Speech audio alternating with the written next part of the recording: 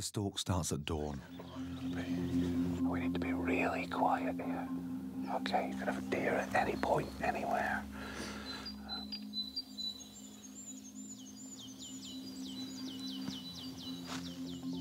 The plan is to stalk in silence before we see a deer, then take aim and fire. But with a film crew, a thick mist and my inexperience, that's easier said than done.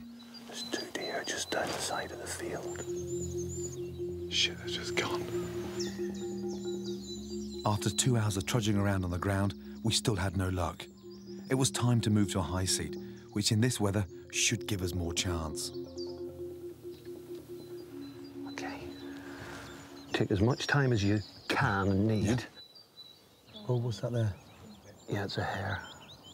I love hair. Look at him. Lovely animal, isn't he? Can I take him out? No, you bloody won't.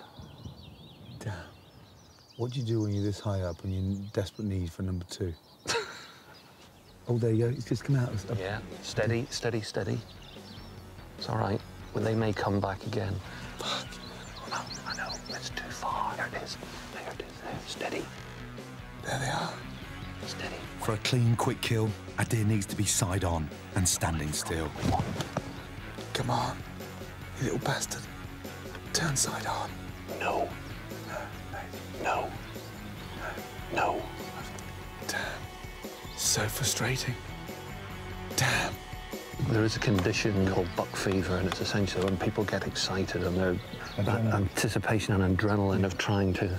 Bit like I've got now. Exactly. There's another one. There's another one. Anytime now.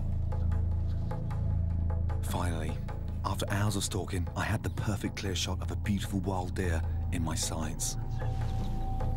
Now. Yeah. Wait till he stops. Now. But something didn't feel right. You're gonna have to do it shortly. Instead of pulling the trigger, I took my finger off it.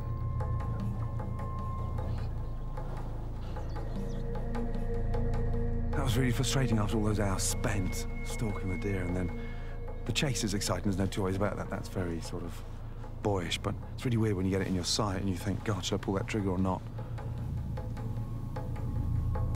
I don't know. Maybe I'm becoming a vegetarian.